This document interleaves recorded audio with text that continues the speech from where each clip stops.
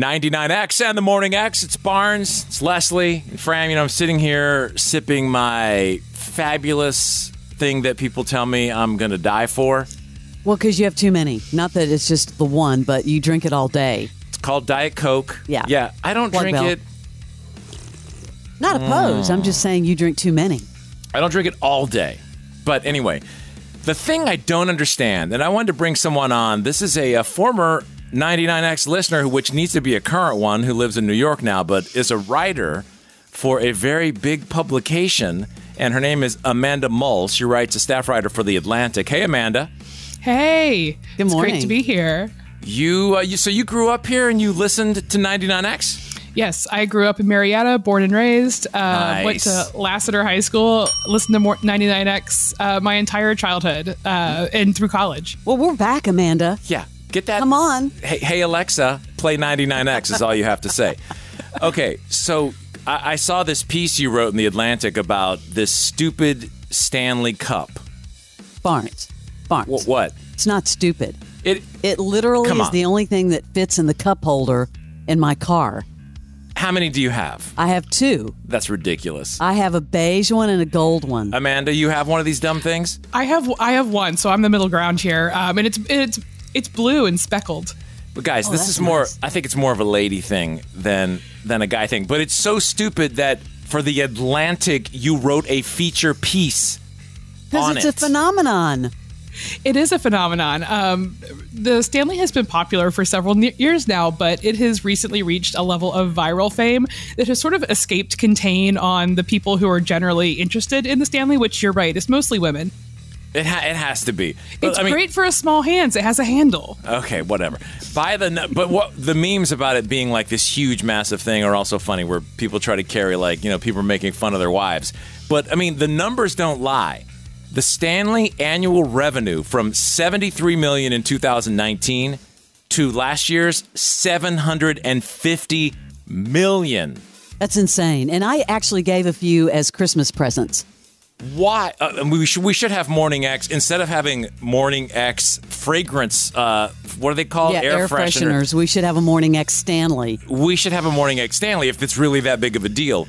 But what is it, Amanda? Why is this a big deal?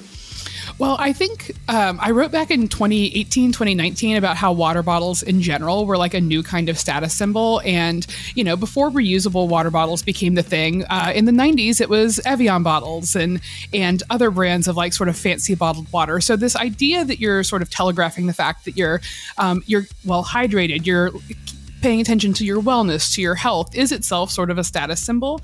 So these have been coming on for a while. And then during the pandemic, the Stanley, as like the new model that everybody had to have, sort of took off. And I think that is, there's good physical reasons for that. It fits in the car, as Leslie said. It's good for small hands with the handle. A lot of high capacity water bottles are a little hard to grip. And then it has all these crazy colors, which people like. How did it all start, though, the resurgence? Was it a TikTok thing? Well, it started all the way back in 2017. Stanley, as a lot of listeners probably know, is a company that's been around for like a century, more than a century. Its most famous product before this was also a water bottle or an insulated drinking vessel that was really popular with construction workers and people who spend a lot of time outdoors. They have a patent going back one of the longest ever for this insulation. And they're, in 2017, some Mormon bloggers got a hold of the cup. And that's all it takes. Well, but is it psychological or is it status? You're mentioning all these things, which is kind of a perfect storm, or is it technology because it fits in the cup holder? Was that good planning? Or, a lot of the write-ups now are saying that this whole water thing is a sham about how much water you're supposed to drink now. Anyway, it's so funny. If you don't drink enough, they yell at you. If you drink too much, they yell at you. So all these studies come out now that's saying over drinking is much more dangerous than dehydration. Well, overdrinking is dangerous, but it is really, really difficult to overdrink. You have to basically drown yourself internally, and like most people are not going to do that. So I don't think that's a real concern. It's just funny most people should have. That everyone gets lit up on everything these days. Well, I have to say, I had a kidney stone years ago, and the doctor said to me, "You're not drinking enough water.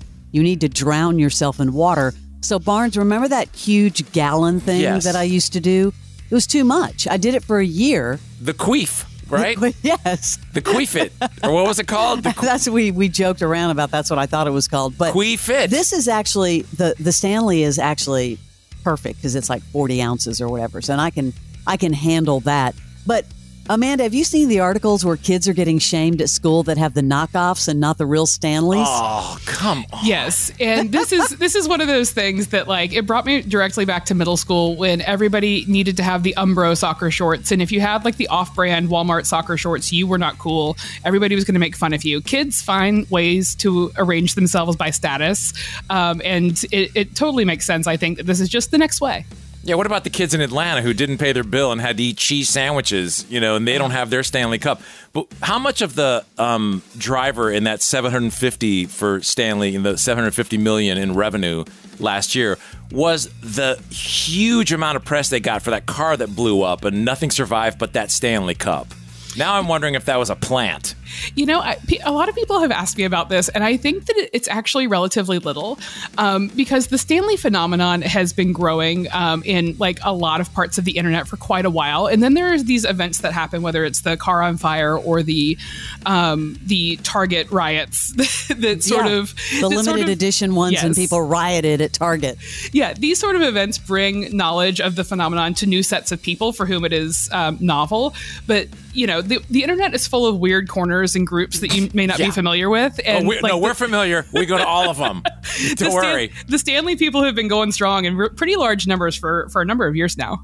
We're talking to Amanda Mull with The Atlantic, who wrote an article about the Stanley success and phenomenon. Did you see the story of the woman who stole a bunch of the Stanleys and they were in her trunk?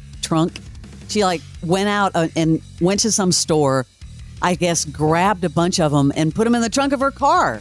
Yes, and then this was so funny because then she got pulled over, and the cops who pulled her over put them all out on the hood of their car like they had just busted like arms dealers. They get so much press. Yeah, they took a picture, and this picture went viral. Several people sent it to me.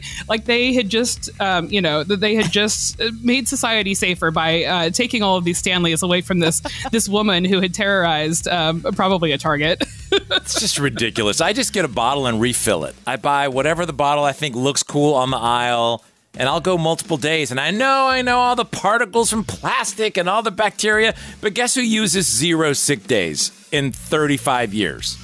Me. So you don't want me to send you a Stanley for your birthday? I don't want it. Okay. I don't want to carry around some piece of luggage to drink out of. I love my Stanley. Amanda, thank you for joining us. This is just nuts. Thanks, Amanda. Thank you so much for having me. I thought SNL roasted it pretty well. Have women killed for this cup?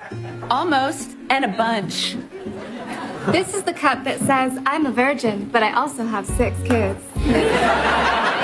And it says to the world, when Trader Joe's drops a new snack, I touch myself. And it's the cup that says, I start decorating for Christmas tomorrow. Big dumb cup. You can really taste the bacteria. I'm getting lead. If your car explodes, you won't survive, but your big dumb cup will. The Morning X with Barnes and Leslie. You might be asking yourself, does it get worse? The answer is yes. Weekdays 6 to 10. 99X.